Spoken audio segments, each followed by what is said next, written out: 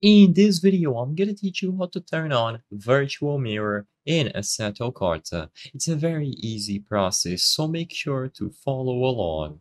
The mirror or the virtual mirror is a feature that is already integrated into the game. You don't need to download any mods to have it working. However, for whatever reason, most people don't have it enabled by default after they install the sim for the first time. So in order for you to enable the virtual mirror in Assetto Corsa, all that you have to do is press a specific button. When you are inside of a vehicle, just press F11. Immediately upon pressing F11, your virtual mirror should now be displayed.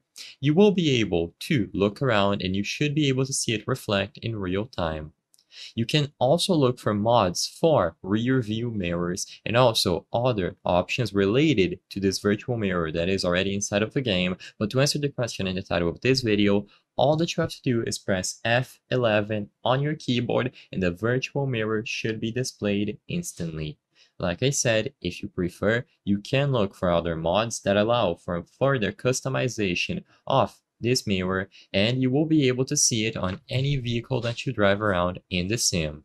There are some options that you can manage by going over to the INI files, which for this video I'm not going to show. I'm just going to keep it simple and teach you how to enable or disable it by pressing F11, but you can open the INI files and change some aspects about the mirror, such as the field of view and angle, etc. So either go over to the INI files and change it yourself, or look for mods that allow you the option to customize the virtual mirror inside of a game when you go over to the settings. But actually enabling it, all you have to do is press F11. I hope I was able to help you on how to turn on virtual mirror in Assetto Corsa. If this video helped you, please be sure to leave a like and subscribe for more very easy tips. Thank you for watching.